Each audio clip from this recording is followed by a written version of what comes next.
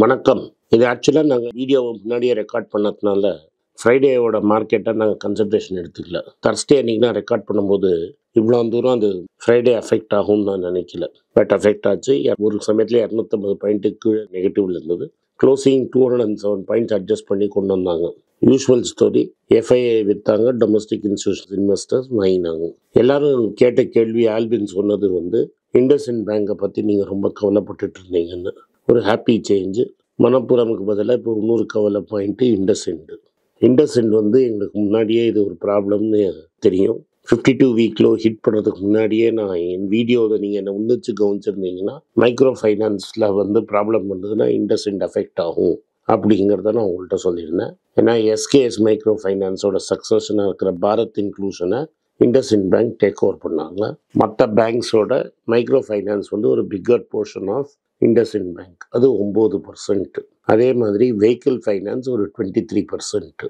இப்போ இவங்க என்ன பண்ணியிருக்காங்கன்னா, இன்னும் என்பிஏ வரத்துக்கு முன்னாடியே மற்ற மைக்ரோ ஃபைனான்ஸ் கம்பெனிலெல்லாம் ப்ரெஷர் பார்த்துட்டு, எஸ்பெஷலி ஸ்பண்டனா அண்ட் ஆஷீர்வாதில் ப்ரெஷரை பார்த்துட்டு உடனே என்ன பண்ணிட்டாங்கன்னா, அப்ஃப்ரண்ட்டாக ஒரு 500 கோடி ரூபாய்க்கு மேலே எக்ஸ்ட்ரா பஃபர் க்ரியேட் பண்ணிட்டாங்க.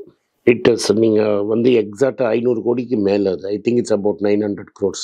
இதை என் நெவ்யூ சாஸ்வத் ஒரு டீட்டெயில்டு வீடியோ போட்டிருக்கான். அந்த வீடியோவை கீழே லிங்க் போடுறேன். அந்த வீடியோ இங்கிலீஷில் இருக்கும், ஏன்னா அதில் நிறைய நம்பர்ஸ் வரும். நம்மளுக்கு அதெல்லாம் தேவையில்லை. உங்களுக்கு மெயினாக தெரிய வேண்டியது கேபிட்டல் அடிக்விசி ரேஷியோ 15க்கு மேலே, very high. Capital risk asset to capital risk adjusted ratio, அதை அசட்டுக்கும் ரிஸ்க் அசஸ் பண்ணுறதுல 17.5%. லிக்விடிட்டி ரொம்ப ஹையாக இருக்குது. அண்ட் டெபாசிட்டும் அட்வான்ஸும் ஒரே பேஸில் க்ரோ ஆகிட்டு இருக்கு. And provisionally coverage ratio PCR 70% இருக்குது. ஆக்சுவலாக நீங்கள் அந்த 500 கோடி 600 கோடி எக்ஸ்ட்ரா ப்ரொவிஷன் எடுத்துட்டிங்கன்னா ரிசல்ட்டு ஃப்ளாட்டாக இருந்திருக்கும். அவங்க இந்த ப்ராஃபிட் இருக்கும்போதே ஒரு பஃபர் க்ரியேட் பண்ணியிருக்காங்க. பஃபருங்கிற வார்த்தை சுமந்த் கல்பாத்தியா யூஸ் பண்ணியிருக்காரு. அவர் தான் IndusInd பேங்கோட எம்டி. ஸோ ரொம்ப அக்ரெசிவாக அதை யூஸ் பண்ணியிருக்கிறார். ஃபண்டமெண்டலாக இந்த கம்பெனியில் நத்திங் ராங். இது மாதிரி மார்க்கெட் டம்ப் பண்ணுறத தான் நம்மளை மாதிரி ஆளுங்க கன்சிடர் பண்ணணும். ஒரு வாட்டி பேங்க் திவால் ஆகிடும் அப்படின்னு கொரோனா முடிஞ்ச ஒரு ஸ்கேரில் இதே பேங்க்கு 323 ரூபா வரைக்கும் வந்தது. அங்கேருந்து 1500 ரூபா தாண்டி போச்சு. இன்றைக்கி இந்த ப்ரெஷரில் 1080 ரூபா கிட்ட இருக்குது. இன்னும் கீழே இறங்கிறதுக்கு பாசிபிலிட்டி இருக்குது. உங்களை இத்தனை நாள் நான் கோச் பண்ணதே இது மாதிரி மார்க்கெட் விழுறத இது மாதிரி ஸ்டாக்கை நீங்கள் கன்சிடர் பண்ணணும் அப்படிங்கிறது தான். இப்போவும் சார் சொல்லிட்டாரு அப்படின்ட்டு பல லட்சம்லாம் கன்சிடர் பண்ணாதீங்க, பல ஆயிரம் கன்சிடர் பண்ணாதீங்க. டிஃபன் காஃபி மாதிரி கன்சிடர் பண்ணுங்க. ஏன்னா இது மார்க்கெட் அப்படியே அடிச்சு ஒரு 500 போயிடுச்சுன்னா நீங்கள் ஐயோம்பீங்க. 500 போகும்னு நான் சொல்லலை, போகலாம். மார்க்கெட்டில் என்ன வேணால் நடக்கலாம். மார்க்கெட்டை ஷார்ட் டேர்மில் யாராலையும் ப்ரெடிக்ட் பண்ண முடியாது, வாரன் பஃபெட்டாலையும். அதனால தான் தத்துவ பேச்சில் நான் பீட்டர் லிஞ்ச் பற்றி பேசுகிறச்சேன் ஷார்ட் டேர்ம் மார்க்கெட் ஃப்ளக்சுவேஷன்ஸை அவாய்ட் பண்ணுங்கன்னு நான் சொல்லிட்டேன். ரைட். ஏன் நான் கான்ஃபிடென்ட்டாக இருக்கோம்னா, 100 ரூபாய் இவங்க கடன் கொடுத்தாங்கன்னா 9 ரூபா தான் மைக்ரோ ஃபைனான்ஸ், 23 ரூபா 24 ரூபா வெஹிக்கிள் ஃபைனான்ஸ், மீதிலாம் நார்மல். இந்த வெஹிக்கிள் ஃபைனான்ஸ்லேயும் டிராக்டர் பிஸ்னஸ் அஃபெக்ட் ஆகிருக்கு. அதனால் இதில் பயப்படுறதுக்கு ஒன்றும் இல்லை. அதனால் IndusInd பேங்கை கன்சிடர் பண்ணுங்கள். அதனால் இன்றைக்கி இதை ஒரு கிளாரிஃபிகேஷன் வீடியோ மாதிரி போடுறேன். கீழே வினோதும் சாஸ்வத்தும் பேசின வீடியோ லிங்க் இருக்குது, அதை நீங்கள் பார்த்து டீட்டெயில்டாக கற்றுக்கங்க. வணக்கம். மீண்டும் மணிப்பேச்சில் உங்களெல்லாம் சந்திப்பதில் எனக்கு மிக்க மகிழ்ச்சி. இந்த வாரம் Q&A செஷன் பேசலான்னு நினச்சோம். இதை நாங்கள் ஆக்சுவலி தேர்ஸ்டே ஈவினிங்கே ரெக்கார்ட் பண்ணதுனால தேர்ஸ்டே வரைக்கும் தான் எங்களுக்கு மார்க்கெட் தெரியும். ஸோ இது ஒரு week market where FIIs are selling like anything. Already nearly 1 லட்சம் கோடி விற்றுட்டாங்க. டிஐஸ் 1 லட்சம் கோடி வாங்கிட்டாங்க. ஸோ 50% ஆஃப் கேஷ் அப்ராக்சிமேட்டாக டிஐஎஸ் யூஸ் பண்ணிட்டாங்க. என்னோட எஸ்டிமேட் கையில் இன்னொரு 1.25 லட்சம் கோடி இருக்கும். அந்த 1.25 லட்சம் கோடி மார்க்கெட்டை ப்ராப்பப் பண்ணுற ஐடியான்னு யாராலையும் சொல்ல முடியாது. எப்போ எஃப்ஐஐஸ் விற்கிறத நிறுத்துறாங்களோ அன்றைக்கி தான் தெரியும். அவங்க இன்னும் ஒரு மாதம் இதே மாதிரி விற்றாங்கன்னா even DIS will feel the pressure. But அது ஒரு மாதம் விற்பாங்களா இல்லையா, இதெல்லாம் அன்னோன்ஸ். இந்த ஷார்ட் டேர்ம் பற்றி நான் கவலைப்படுறதே கிடையாது. அண்ட் அதனால் இதுதான் மார்க்கெட் ரியாலிட்டி. கோல்டு ஏறி இருந்தது, இன்றைக்கி ஒரு நாள் மட்டும் குறைஞ்சது. ஏன்னா டாலர் ஸ்ட்ரென்த்தனே இருக்குது. ரூபா அந்த சைடில் விழுந்துருச்சு, 84.15 இருக்குது. 300 ரூபா குறையறதுக்கு வாய்ப்பு இருக்குது. இதுதான் நடந்துகிட்ருக்கு மார்க்கெட்டில். இப்போ வினோத் கேள்வி கேட்பான், அவனோட கேள்வி எல்லாத்துக்கும் பதில். இந்த கேள்வியெல்லாம் தேர்ஸ்டே வந்து இன்ஸ்டாகிராமில் ஹேண்டிலில் போட்டிருந்தேன். ஸோ அந்த ஹேண்டிலில் போட்டிருந்த கேள்வி உங்கள் கேள்வியெல்லாம் நீங்கள் நிறைய பேர் கேட்டிருந்த கேள்வி. ஸோ அந்த கேள்வியிலேருந்து சில கேள்விகள் இப்போ ஆனந்த் பதில் சொல்ல போகிறார். அருண் என்ன கேட்குறாருன்னா, ஆனந்த் அவர் இப்போ கரண்ட் மார்க்கெட் சுச்சுவேஷனில் அவர் கேஷ் பொசிஷன்லேருந்து 25% எடுத்து இன்வெஸ்ட் பண்ணலாமா? நோ, வேண்டாம். ஏன்? ஏன்னா it is not even a correction pass.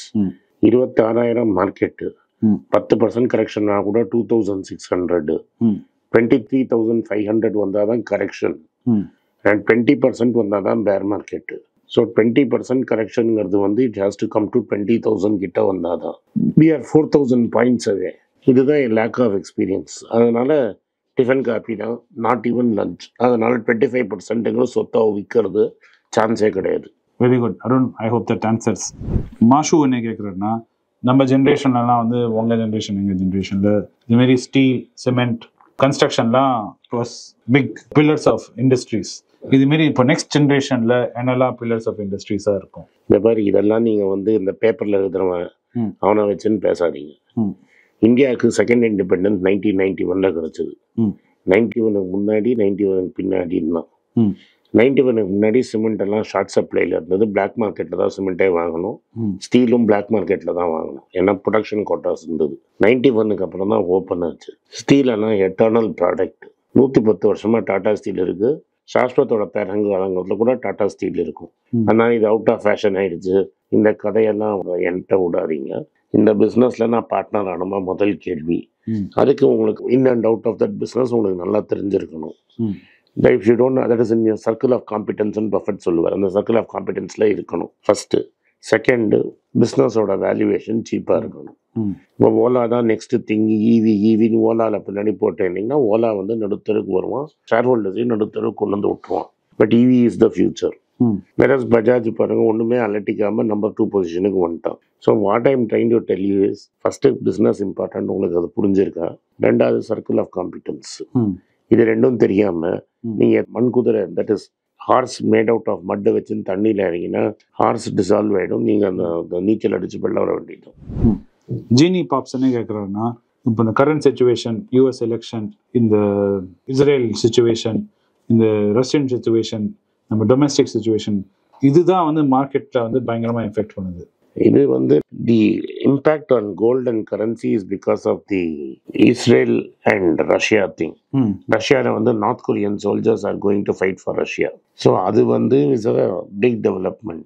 இன்னொரு சைடில் இஸ்ரேல் அண்ட் லெபனான் போய் Iran and Israel are fighting. இது ரெண்டும் ஒரு பெரிய issue. As for us America is concern, ரெண்டு பேரும் ஒரு டிஃப்ரென்ஸ் இல்லை. ஒருத்தர் டேக்ஸ் கட் பண்ணி இன்ஃப்ளேஷனை ஏற்ற போகிறாரு, இந்த லேடி வந்து ஸ்பெண்டிங்கை ஏற்றி இன்ஃப்ளேஷன் ஏற்ற போகிறாங்க. So both are going to spend money that print. That should in the long term keep inflation high. அதனால ரேட் கட் ரொம்ப வராமல் பார்த்துப்பாங்க. அது it's not a big factor. But in Ukraine Russia வந்து ஒரு பெரிய problem. Israel and Iran problem. China is a even bigger problem. Next year என்ன கேட்குறாருன்னா, இதுமாரி இன்வெஸ்ட்மெண்ட் பண்ணது வந்து நீங்கள் டாட்டாஸ் பற்றி ரொம்ப நல்லா பேசுகிறீங்களே, ஸோ நான் 10 years 15 years ரேஞ்சுன்னு சொல்லிட்டு வெறும் டாடா குரூப்ஸாக, வெறும் டாடா ஸ்டாக்காக வாங்கட்டா? அது அப்படி ஒன்றுமே பண்ண முடியாது. ஏன்னா வைர ஊசிங்கிறது company can do well. Share விலை விழாமல் இருக்கலாம், அப்படியே இருக்கும், ஃப்ளாட்டாகவே இருக்கலாம். இல்லை டாடா ஸ்டீல் மாதிரி ரத்தன் டாட்டாவே தப்பு பண்ணாரு. 150 ரூபாய்க்கு நீ வந்து டாடா ஸ்டீலை வாங்கிட்டு நியோல் டாட்டா ஒரு தப்பு பண்ணிட்டு 75க்கு விழுந்தா you will feel bad. Fundamental rule இதுதான். உனக்கு பிஸ்னஸ் தெரியணும், வேல்யூவேஷன் பார்க்கணும். ரெண்டத்தையும் தப்பாக பண்ணிங்கன்னா காணாமல் போயிடுவீங்க. சாண்டி என்ன கேட்குறாங்கன்னா, இந்த ஃபியூச்சர் ஏர்னிங்ஸ் சொல்கிறாங்களே, அது வச்சு கரண்ட் ப்ரைஸ் வச்சு நம்ம எப்படி இது யூஸ் பண்ணி வாங்க? அதெல்லாம் கதை. இப்போ கொரோனா 2 வருஷம் வரும்னு யாருக்கு தெரியும்? ஃபியூச்சரில் என்ன ஆகும்னு யாராலையும் சொல்ல முடியாது. Valuation of business is what they have done in the last 12 months. அதை வச்சுக்கிட்டு உங்களுக்கு ஃபேர் வேல்யூ இருக்கான்னு கேல்குலேட் பண்ணப்போ தான் நீ மார்க்கெட்டுக்கே போகணும். இந்த ஃபியூச்சர் ஏர்னிங்ஸு அது இதெல்லாம் பேப்பர் படிக்கிறதுல ஜஸ்ட் ரீட் ஃபார் இன்ஃபர்மேஷன். யார் எங்கே மேனேஜர், என்ன மார்க்கெட் ஷேரு, மார்க்கெட்டில் எவ்வளோ விற்றுருக்குன்னு அவன் எழுதுறதெல்லாம் படிச்சுட்டு வந்துட்டு ஃபியூச்சர் ஏர்னிங்ஸ் எல்லாம் பார்த்துட்டு வந்தீங்கன்னா ஏமாந்து போயிடுவீங்க. இன்னொரு வியூவர் என்ன கேட்குறதுன்னா, கனேடியன் பிஎஃப் வந்து இந்தியன் மார்க்கெட்டில் ஒரு $40 billion இருக்கான். அது வந்து இப்போ ரிலேஷன் எப்படி இருக்கே, அது என்ன போகிறது? Bus Indian market highly over valued, அவ்வளோதான் மேட்டர். இந்த கனடா இந்தியா ரிலேஷன்ஷிப் என்ன ஆகும்னா, இந்தியனுக்கு வீசா தரமாட்டான். அங்கே வந்து பெர்மனன்ட் ரெசிடென்ட் ஆகணும், சிட்டிசன் ஆகாம படுத்துவான். நம்ம ஆளுங்க என்ன பண்ணுவான், கெனடியன் சிட்டிசனுக்கு வீசா தர மாட்டான். இது மாதிரி தகராறுலாம் நடக்கும். இது ரெண்டுமே joint at the hip. ட்ரூடோக்கு election வருது. ட்ரூடோ தோத்து அந்த கன்சர்வேட்டிவ் ஜெயிச்சான்னு ஆல்ரெடி நம்மளோட ஃப்ரெண்ட் நாய்ஸஸ் பண்ணிட்டு இருக்கான். பட் இப்போ ரிப்பப்ளிக்கனும் ஜெயிச்சு அங்கே கன்சர்வேட்டிவும் ஜெயிச்சானா நீ வந்து அந்த விகாஸ் யாதவ் ஹேண்ட் ஓவர் பண்ணிட்டு நான் நீயும் பேசலாம்னு. இப்போ சைனாவோட வீட்டை ஹம்பிள் பை ஒன்றுமே சொல்லாமல் நாங்கள் சால்வ் பண்ணிட்டோங்க. நீங்கள் நம்ம லேண்டெல்லாம் அவன் பிடிச்சி வச்சிருந்தான், அதெல்லாம் என்ன சொல்யூஷன் பண்ணார்னு சொல்லாமல் சால்வ் பண்ணிட்டேங்கிறாரு. இதுதான் நடந்துட்டு இருக்கு. ஆனால் போட்டிருக்காங்கல்ல டம்பிங் பண்ணாதீங்கன்னு. டாடா ஸ்டீல் அதறின்னு இருக்கான், ஜேஎஸ்டபிள்யூ அதறின்னு இருக்கு. ஸோ அது எதுக்கு சொல்ல வரேன்னா, it is very difficult to predict. கனடாவோட relationships R tight. Trudeau will have to call an election in 12 months. ஆமாம், அந்த எலெக்ஷனுக்கு அப்புறம் தான் தெரியும். சரி, இப்போ இந்த ஐடிசி வந்து உயர்ந்திருக்கு, டாடா கன்சியூமர் வந்து கொஞ்சம் கரெக்டாக இருக்குது, இன்னைக்கு வந்து ஹிந்துஸ்தான் யூனிலிவரும் பயங்கரமாக கரெக்டாக இருக்குது. ஏன் என்ன எடுத்து இந்த கம்பெனிக்கெலாம் இந்த செக்டரில் என்ன ப்ராப்ளம்? ஓகே, நான் ஒரு வீடியோ போட்டிருந்தேன், நெஸ்லே ஓனர் என்ன சொன்னார்னு ஒரு வீடியோ பேசியிருந்தேன். அந்த வீடியோவை இந்த லிங்க்ல திரும்பி ஷேர் பண்றேன். அவர் என்ன சொல்றாருன்னா, மிடில் கிளாஸ் இந்தியாவிலன்னு ஒன்று இருந்தது, மிடில் கிளாஸ் ஷ்ரிங்க் ஆயிடுச்சு, மிடில் கிளாஸை காணோம் போ, அதனால 2 போலரைஸ் ஆயிடுச்சு. எய்தர் ஒரே பணக்காரனா இருக்கிறான், அவன் வந்து காஸ்டே பார்க்க எதை வேணா வாங்கிக்கிறான். That's a small portion of the business. Big portion of the business என்ன சொல்றான், ப்ரைஸ் குவாலிட்டி ஈக்குவேஷனை பார்த்துட்டு என்னால் குவாலிட்டிக்கெலாம் இந்த ப்ரைஸ் தர முடியாது, ப்ரைஸ் தான் நான் பார்க்குறேன்னு. ஸோ இந்த ப்ரீமியம் பிராண்டுன்னு ஒன்று இருந்தது, மிட் லெவல் பிராண்டெல்லாம் காணாமல் போயிடுச்சு. தி costly brand is selling, the mid level brand is dead. இதுதான் அவர் சொல்றாரு. Unilever is facing the same problem. Nestle is facing the same problem. My guess, நீங்கள் இதை பார்க்கறச்சு ஐடிசி ரிசல்ட் வந்திருக்கும். ஃப்ரைடே அன்னைக்கு ஐடிசி ரிசல்ட்டை பற்றி பேசியிருப்பேன். என்னோட எக்ஸ்பெக்டேஷன் ஐடிசி கூட +3 to -3 தான் ப்ராஃபிட்ஸ் இருக்கும். மோர் லைக்லி +3. ஏன்னா சிகரெட்டை ஊதுவாங்க மக்கள், காம்படிஷன் கிடையாது, அதனால கொஞ்சம் தப்பிக்கலாம்ங்கிற ஒரு பாசிபிலிட்டி இருக்குது. இல்லாட்டா கூட -3 வரும், ஐடிசி விழும். ஐடிசியோட வேல்யூவேஷன் லெஸ் தென் 30, இப்போ 30 டைம்ஸ் ஏர்னிங்ஸ் கம்மியானதால் மேபி கரெக்டாக இருக்கும், தெரியாது. 27, 28 to 30 டைம்ஸ் ஏர்னிங்ஸ், மற்றதெல்லாம் 60 times earnings. So you are getting at half valuation. So எனக்கு கவலை கிடையாது, கன்சிடர் பண்ணுறீங்க. ரைட், அடுத்த கேள்வி என்ன கேட்குறாங்கன்னா, நிஃப்டி வந்து இந்த மாதம் 6% ஏறி இருக்கு, ஆனால் இயரான்னு பார்க்கும்போது 27% இருக்கு, அதனால இன்னும் கரெக்டாக ஆகிறதுக்கு வாய்ப்பு இருக்கா? இந்த மார்க்கெட்டில் வந்து distorted. FIs விற்கிறான், domestic institutional investors mutual funds 2 லட்சம் கோடி இல்லைன்னா இத்தனை நாளுக்கே மார்க்கெட் விழுந்திருக்கும். இந்த லெவல்லாம் பார்த்து மார்க்கெட்டில் பேசாதீங்க. பேசிக்லி என்னன்னா, பஜாஜ் என்ன சொல்லிட்டான், என்ன பைக் விற்கலன்ட்டான், சேல்ஸ் இல்லை, HUL இல்லை, நெஸ்லே சேல்ஸ் இல்லை, பேஜ் இண்டஸ்ட்ரி ஜாக்கி சேல்ஸ் இல்லை, எல்லா இடத்துலையுமே சேல்ஸ் கம்மியாக இருக்குது. UltraTech சிமெண்ட்ஸோட sales 35% town. ஸோ ஓவராலாக எல்லாமே படுத்து கிடக்கு. ஈவன் டாடா கன்சியூமரில் சேல்ஸ் பெருசாக இல்லை. So basically in spite of inflation GST collection has come down, it is -6.5%. So inflation numbers கூட ஜிஎஸ்டி மேட்ச் பண்ண முடியல. ஸோ அண்ட் இன்கம் டேக்ஸ் மட்டும் ஏறி இருக்கு. ஏன்னா எஸ்டிடின்னு ஒன்று இருக்குல்ல, இந்த மங்காத்தா ஆடுறதுக்கு டேக்ஸ் போடுறாங்களே, அதெல்லாம் இன்கம் டேக்ஸில் காமிச்சு இந்த கேம்லிங் டேக்ஸ் இதில் இன்கம் டேக்ஸில் காட்டியிருக்காங்க. அந்த கேம்லிங் டேக்ஸை தூக்கிட்டீங்கன்னா இன்கம் டேக்ஸும் குறைஞ்சிரும். அதனால economy is what drives the market. Sooner rather then later உங்கள் கம்பெனியோட ஏர்னிங்ஸ் தான் மார்க்கெட்டை டிட்டர்மின் பண்ணும். இதில் எந்த கம்பெனியோட ஏர்னிங்ஸும் சூப்பராக இல்லை, அதனால market அடிபடுது. HDFC bank every year 20% profit increase ஆகும். ஹெச்டிஎஃப்சியோட மர்ஜ் பண்ண அப்புறம் 5% தான் ஏறி இருக்கு. நம்ம கர்நாடகா பேங்க்கு ஆல்மோஸ்ட் ஃப்ளாட்டு. ஸோ யாருமே 20% எந்த பேங்க்கும் ஏறலை. பேங்க்கில் டெபாசிட் போட மாட்டேங்கிறான், ஜாப்ஸ் இல்லை. இன்ஃபோசிஸ், விப்ரோ, டிசிஎஸ்லாம் வேலை கொடுத்தவொன்னே கூட பாபா வெயிட், டோன்ட் கம் அப்படின்னு சொல்கிறான். அதுக்கப்புறம் லேட்ரலாக அப்பாயின்மெண்ட் கொடுத்தவொன்னு கூட வெயிட் பண்ணு, அவனே வேற எங்கேயா ஓடி போயிட்டானா உற்று அப்படின்னு சொல்கிற நிலைமையில இருக்கு. ஸோ அதனால இது வந்து நிஃப்டி அப் 27, டவுன் 27, செட் ஸ்கொயரை வச்சு சார்ட் இப்படி பார்த்தெல்லாம் ஒன்றும் நடக்காது. ஓவரால் எக்கானமி எப்படி இருக்கு, ஃபண்டமெண்டல் அனாலிசிஸ் பண்றோம். நீங்க என்ன இப்படி சொல்றீங்க? அது வந்து ஃபண்டமெண்டலா நாங்க இதெல்லாம் பார்த்து நாங்க கட்டணம் இன்ஜினியரிங்ல நாங்க ட்ரிக்னாமெட்ரிலாம் பார்த்துருக்கோம், 3D டயக்ராம்லாம் போட்டு ரைட் லெஃப்ட்லாம் பார்த்து. எக்கானமி வந்து என்ன சொல்லுதுன்னா, அமெரிக்கன் எக்கானமி ஸ்ட்ராங்கா இருக்கு, அதனால இன்ட்ரெஸ்ட் ரேட் கட்டு கிடையாதுன்ட்டான், டாலர் ஏறுது. ஆல்ரெடி நம்ம ஊர்ல எக்ஸ்போர்ட் மர்ச்சன்டைஸ் எக்ஸ்போர்ட்ஸ் ஆக மாட்டேங்குது. சர்வீஸ் எக்ஸ்போர்ட் சாஃப்ட்வேர் எக்ஸ்போர்ட்ஸ் ரொம்ப ஃப்ளாட் அண்ட் கம்மியாக இருக்குது. இம்போர்ட் ஏறிண்டே இருக்குது. தங்கத்தை வேற நீங்கள் டேக்ஸை குறைச்சதுனால ஸ்மக்லிங்லேருந்து அஃபிஷியலுக்கு வந்துருச்சு. ரூபா ப்ரெஷரில் இருக்குது. கரண்ட் அக்கௌண்ட் ஆஃபீஸ் எகிரி இருக்குது. இப்போ தான் சைனா வாசலில் போய் உட்காந்துருக்கோம் நம்ம. ஸோ அதுக்கப்புறம் தான் தெரியும். சாஸ்திரத்து வந்து ஒரு வீடியோவில் என்னோட பேசியிருந்தான். அதெல்லாம் என்ன டவுட் கேட்டாங்கன்னா, சாஸ்திரத்து என்ன சொல்லணும்னா, கமலா ஹாரிஸ் பவருக்கு வந்தாலும் அவங்க வந்து ஒரே சோஷியல் செக்யூரிட்டி ஸ்பெண்டிங் பண்ணி ஆமா நீங்க தான் சொன்னீங்க. சோ இந்த வாரம் வந்தாலும் இன்ஃபிளேஷன் ஏற போறது. ஃபெட் வந்து இன்ட்ரெஸ்ட் ரேட்டை கட் பண்ண மாட்டான். இன்ஃபிளேஷன் ஏறுது இல்ல, இன்ட்ரெஸ்ட் ரேட் கட் பண்ண முடியாது இல்ல, ஏன்னா இன்ஃபிளேஷன் கண்ட்ரோல் பண்ண. ட்ரம்ப் என்ன சொல்லியிருக்கான், நானே கேள்வி கேட்க விடுங்க. நீங்க என்ன சொன்னீங்கன்னா கோல்டு ரேட் வந்து இன்ட்ரெஸ்ட் ரேட் கட் பண்ணும்போது குளோபல் ரேட் ஏறும்னு. அப்புறம் நீங்க என்ன தைரியத்துல சொல்றீங்க அடுத்த வருஷம் வந்து கோல்டு 3000 போகும், அவன் இன்ட்ரெஸ்ட் ரேட்டை கட் பண்ண போறலையே. நாங்க எப்படி சால்வ் பண்ணிருக்கோம் பாரு, உங்களே நாங்க செக்மேட் பண்ணிருக்கோம். சூப்பரா நியூஸ். அவன் இன்ட்ரெஸ்ட் ரேட் ஏத்துறான்னு வையே, ரூபா 95க்கு போயிடும். அப்ப வந்து அந்த 3500 போற கெயின் வந்து சொல்ல எப்படி கோல்டு ஏற போறதுன்னு சொல்லுங்க. கோல்டு வந்து எப்படின்னா heads I win tails you லூஸ்னு ஒரு கான்செப்ட் இருக்கு. ஆமா, அது மாதிரி நீங்க லூஸ் பண்ணுவீங்கன்னு அர்த்தம். ஆமா, அது எப்படின்னு அர்த்தம்னா கோல்டு ஏறினாலும் உனக்கு பெனிஃபிட்.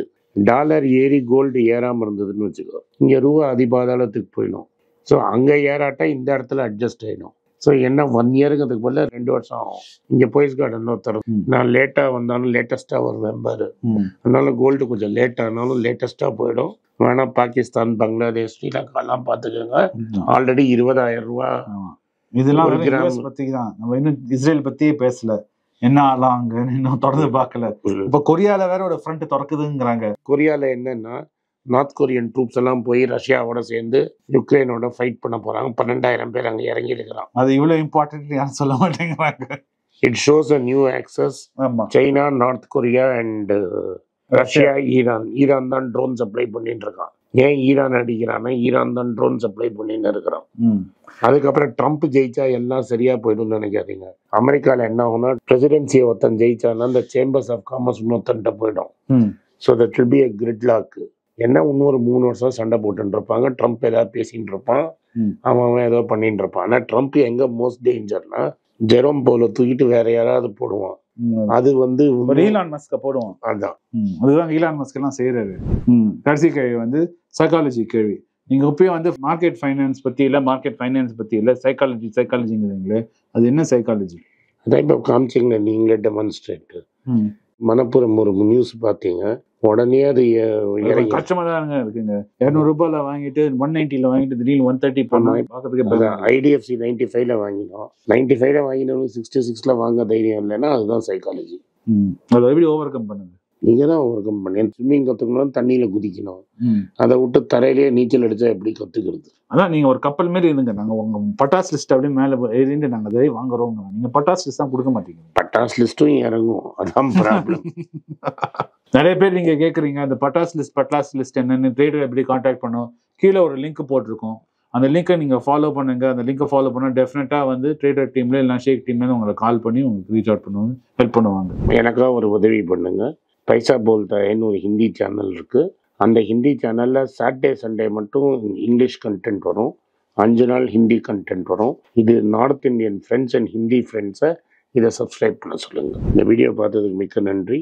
இந்த வீடியோ உங்களுக்கு பிடிச்சிருந்தா வீடியோவை லைக் பண்ணுங்க, எங்கள் சேனலை சப்ஸ்கிரைப் பண்ணுங்க, பெல் நோட்டிஃபிகேஷன் தட்டுங்க. நன்றி, வணக்கம். வணக்கங்க. இந்த ஃபைனான்ஸ் நியூஸை பற்றி டிஸ்கஸ் பண்ணதுக்குன்னு தனியாக ஒரு ட்விட்டர் ஐடி வச்சுருக்கோம். கீழே அந்த இதை ட்விட்டர் ஐடி வரும். என்னோடய இன்ஸ்டாகிராம் ஐடியும் கீழே இருக்கும். அதில் ஷார்ட் வீடியோஸ் வரும். ஸோ என்ன எக்ஸ்க்ளூசிவாக ஃபைனான்ஸ் விஷயத்தில் ஃபாலோ பண்ணணும்னு நினைக்கிறவங்க கீழே இருக்கிற ட்விட்டர் ஐடியும் இன்ஸ்டாகிராமையும் ஃபாலோ பண்ணுங்கள். நன்றி, வணக்கம். உங்கள் பேராதரவுக்கு மிக்க நன்றி. நான் டோட்டலாக 5 புஸ்தகங்கள் எழுதியிருக்கிறேன். 3 வந்து ஆங்கிலத்தில் எழுதியிருக்கிறேன். அதில் 2 வந்து தமிழாக மொழிபெயர்த்துருக்காங்க. ஸோ டோட்டலாக 5 புஸ்தகம் ஆச்சு. இந்த 5 புஸ்தகத்துக்கு ஹார்ட் காப்பி வேணும்னா நீங்கள் கீழே இருக்கிற வாட்ஸ்அப் நம்பருக்கு மெசேஜ் அனுப்பிச்சிங்கன்னா எங்கள் டீம் உங்களை கான்டாக்ட் பண்ணுவாங்க. இந்த 5 புஸ்தகங்களில் 3 புஸ்தகம் வந்து கிண்டலில் இருக்குது. அமேசானில் கிண்டலில் வாங்கணும்னு ஃபீல் பண்ணுறவங்க நேராக கிண்டலில் வாங்கிக்கலாம். தமிழ்லேயே யாராவது ஃபைனான்ஸ் நியூஸ் படிக்கணும்னு ஃபீல் பண்ணிங்கன்னா தயவுசெஞ்சு moneypage.com விசிட் பண்ணுங்கள்.